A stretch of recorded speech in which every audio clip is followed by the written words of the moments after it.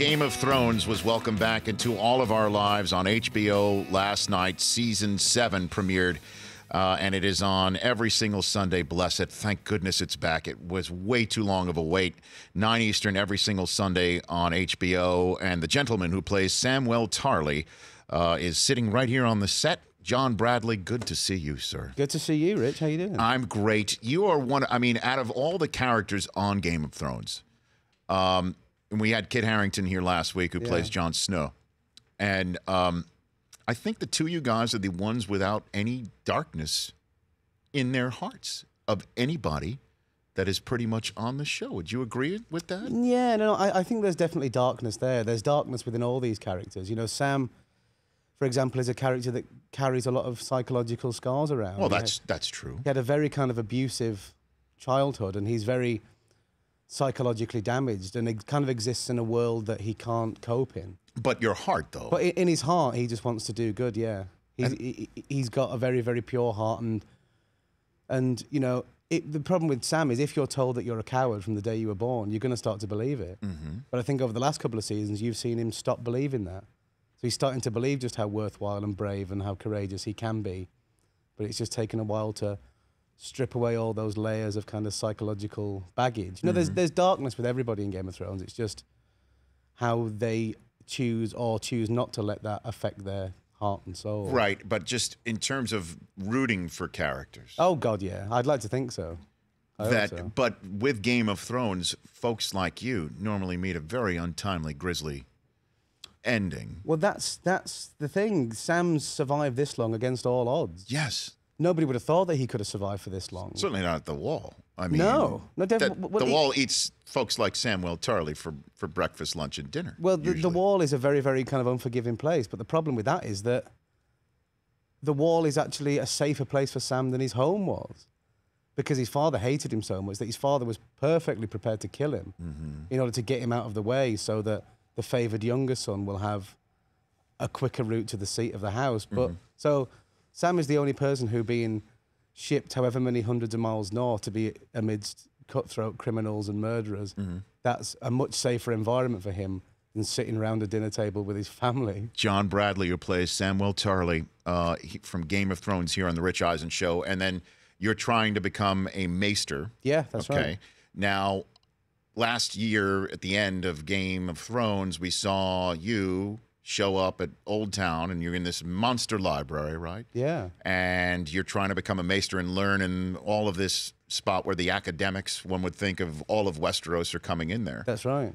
And now we see you starting off this season. I don't think I'm spoiling too much, Brockman. Can we go there? I think so. Can we go to your first scene from last night? Yeah, let's do it. Is that fine? I mean, it's absolutely fine by me. Seen it? That you're cleaning out the latrines of maesters, right? Yeah. Is that what you're doing? You're literally cleaning up their crap. Feeding them soup, and then, to put it politely, cleaning up the aftermath of the soup.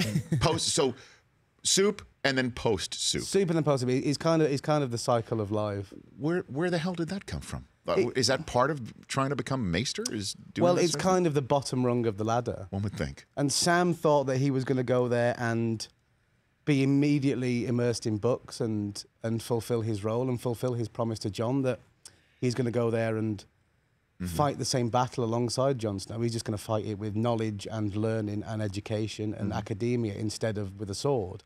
And that's why he appealed to Jon to send him to the Citadel, and that's why he's there. But I think Sam just imagined that it was a slightly shorter process than it actually is.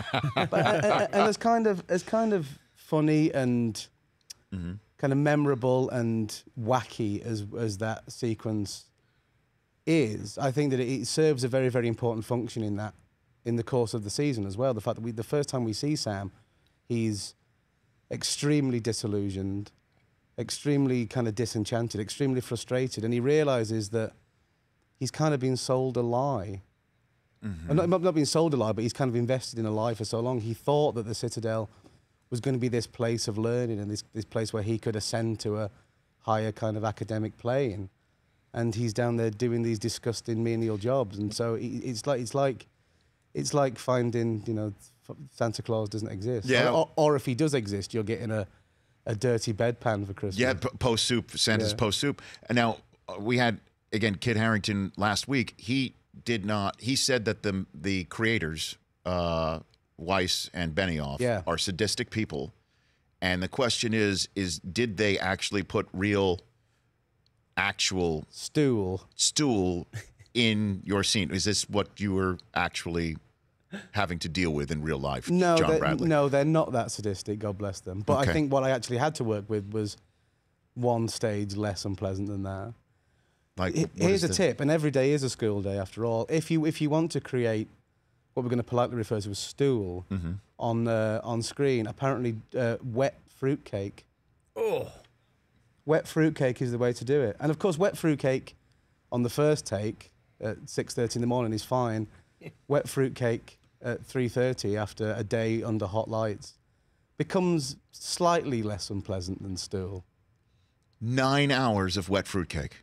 Yeah. Is essentially what you Is essentially doing. what I did. And that was a strange sequence to shoot because we shot it in 5-second bursts over the space of a couple of days. Yes. And so I just had to make sure that I created those moments and trust the director and the edit and David and Dan that they were going to kind of stitch it together into this monster. But I kind of had no real sense of the kind of structure of it when I was filming it. It's only when I saw it for the first time last week that I realised, oh, that's what they had me doing. That's why I was doing all that stuff for that week. When everybody else, when I was shooting that on my own, everybody else was out here at the Emmys. I know. So maybe that sadistic thing, maybe you have a point there. Oh, man. We're going to be back in 60 seconds, talk more Game of Thrones. It is as red hot a show as there's ever been. And the man who plays Samwell Tarly, John Bradley, is here. And we'll talk a little bit of sports and some more Game of Thrones. I tried to get something out of Kit last week. He shut me down. I'm going to try and get something out of you. Oh, okay. We're back in 60 seconds here on the show.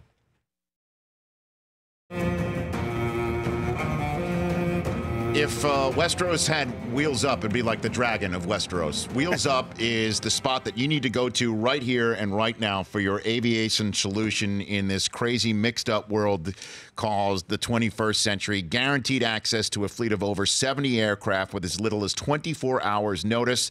It's time for you to up the way you fly with Wheels Up. It's the most intelligent private aviation solution. Find out more at wheelsup.com or call 855-FLY-8760. That's 855-FLY-8760. Game of Thrones is back. The man who plays Samwell Tarly's own John Bradley here on the show. You are from Manchester, correct? That is your hometown? Manchester, born and bred, still live there. Born and bred. So does that make sense that you're a Man United individual? I'm a huge Man United fan. Okay. Yeah, completely. So what do you think of Wayne Rooney going back to his boyhood team in Everton? What do you think about that? I think it's sad, but I think in terms of if there was anywhere he was going to go back to, I think people have the most amount of respect for him. The fact that he has gone back to his boyhood team and he's not taken a huge payday in China or even the States, you know what I mean? He's gone back to a club that means a lot to him, and he's clearly always been quite close to his heart. And you know, it's gone a little bit downhill for Wayne over the last couple of seasons at United. He didn't play as much football last year as he probably deserved to, and I just don't want people to forget just what a wonderful player he was. And I've been watching kind of his goal compilations recently. He scored some of the most memorable goals that Old Trafford's ever seen, and he's always going to be a hero. He's always going to be a player that's very close to the heart of the United fans. And he just wanted to end his career at a club that he loves, playing regular football. And I think that, you know, nobody's going to deny him the opportunity to play for Everton again. And there's going to be no kind of bitterness or guilt or recriminations if he ever comes back to Old Trafford, which he will. I'm sure next time he comes back to OT, he's going to get a rousing reception from the United fans because he deserves it. No, when you said he didn't take a big payday here in the United States, is that a shot at David Beckham? Was that a Beckham broadside? Oh, no, definitely not. Okay. No. I don't want to start anything. I don't want to mix anything up here. I wouldn't dare. I wouldn't dare have a go at DB. He's another one of my heroes. But I just think that Wayne is a kind of homebody, I think. He's such... His roots are so firmly in Liverpool, and his parents are still there, and he belongs to that very kind of close-knit community. And Manchester's only kind of 40 miles from Liverpool anyway, but I think that his heart would always be there, and so I don't think he could bring himself to play abroad or even live abroad. I think it's so kind of entrenched in his fabric as a human being. He's never going to stray too far. And I think, good luck to him. And I appreciate using the word miles instead of kilometers. You didn't make me do the math there. Oh, no, John, no. I really appreciate that you Americanized your conversation right there. I greatly appreciate that. Well, I'm from the old school miles, because we used to use miles. We still do use miles in the UK. I didn't know that. Yeah, once you get into continental Europe, they start to use kilometres. Oh, okay. But I think miles is miles. Did you see Manchester United out here in Los Angeles? They were they're just here this weekend. I didn't see them play this weekend, right. But I went to watch them train yesterday. What do you mean? I was invited to watch the team train. I couldn't believe it. Look at that picture. There's me and Jose and my pal Joe Dempsey. Look at that. Look at that. Greatest moment of my life, that, I think. Who's the biggest Game of Thrones fan on the squad? Paul Pogba. Paul Pogba seemingly cannot get enough of Game of Thrones because he saw me across the lobby of a hotel and freaked out. How often do you get that? From Paul Pogba? No. not enough from Paul Pogba. But yeah, I mean, quite a lot, especially now when the show's on. He's kind of at the forefront of people's minds. Right.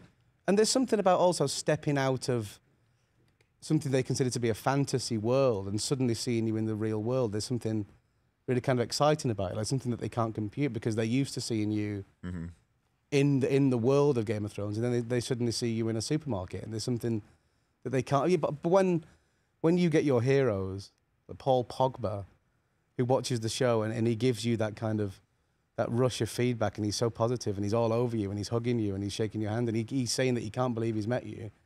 It's moments like that you think the world's gone mad. World's gone crazy.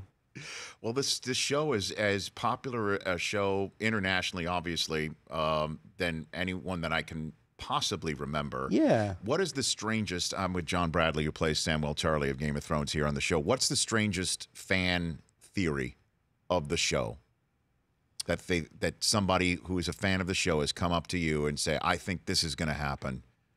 Well, the strangest one is that Lord Varys is a mermaid or a merman or a mer person. Right. Just because he seems to get around the place relatively quickly compared to everybody else. Like his movements are completely inconsistent with the kind of time logic of the show. So why?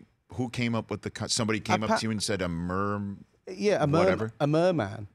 And because also he's a eunuch, of course. Yes. And you never see him from the waist down, and he's always got these robes on. And apparently there's enough circumstantial evidence for people to take it quite seriously. I mean, it's very, very flattering that people are so invested in the show that they come up with these theories. But when it's the off season and you hear people say stuff like that, you think, oh, we better get the show on quick.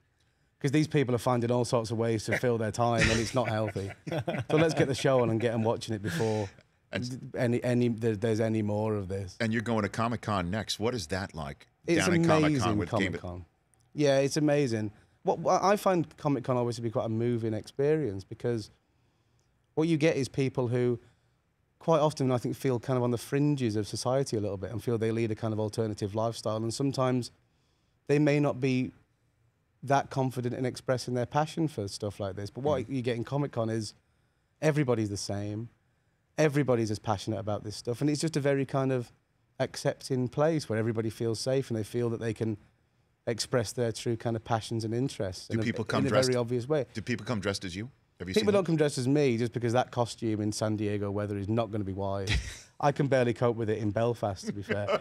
But no, you do get Game of Thrones cosplay and stuff. There are a lot of Daenerys because that costume lends itself to that kind of heat. But no, I mean, if you want to go and get some positive feedback for a show like Game of Thrones, then Comic-Con's the place to do it. It's my 4th in a row.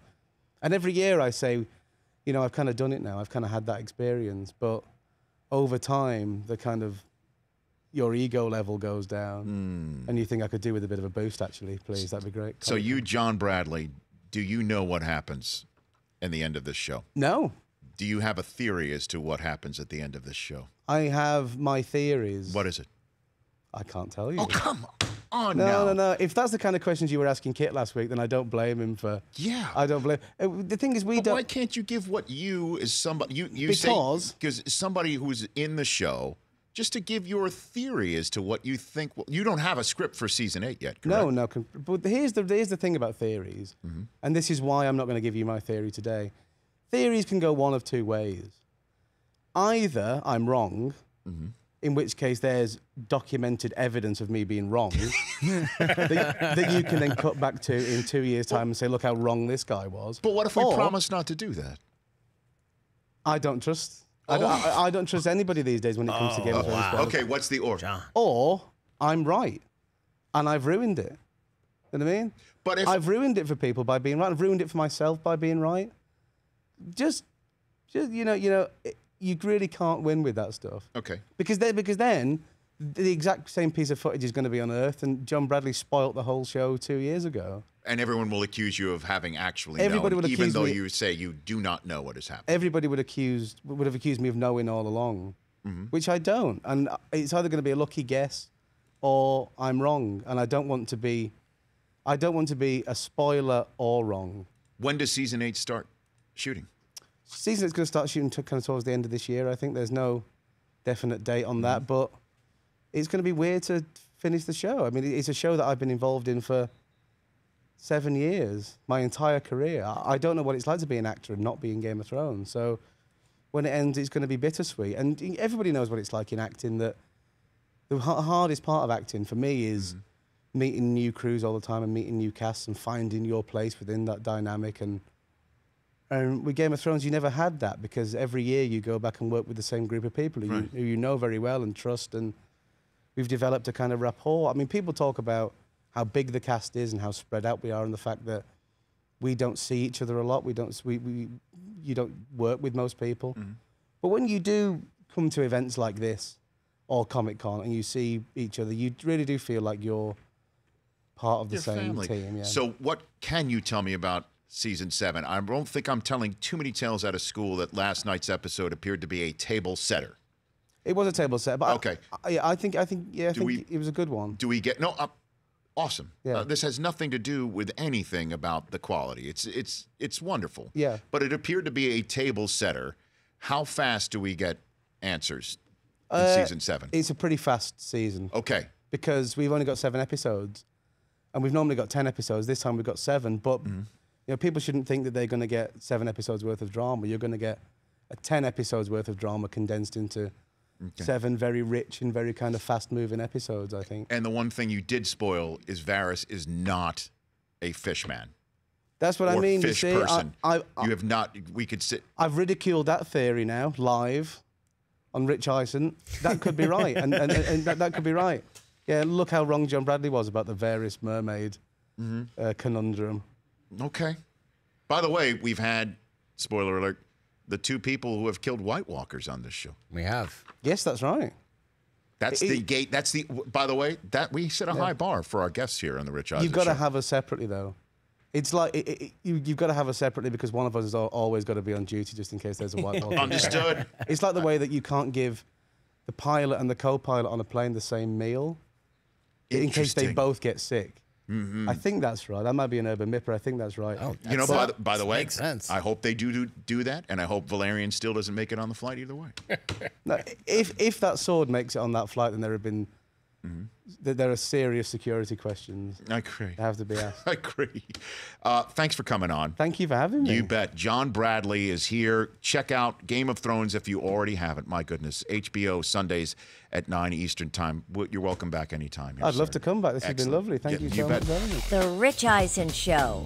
Weekdays at noon Eastern on radio stations across the country and audience. If you like that video, be sure to download our app. Don't have any memory on your phone? Let's start to delete some of those slow-mo videos you have. And you know which ones I'm talking about.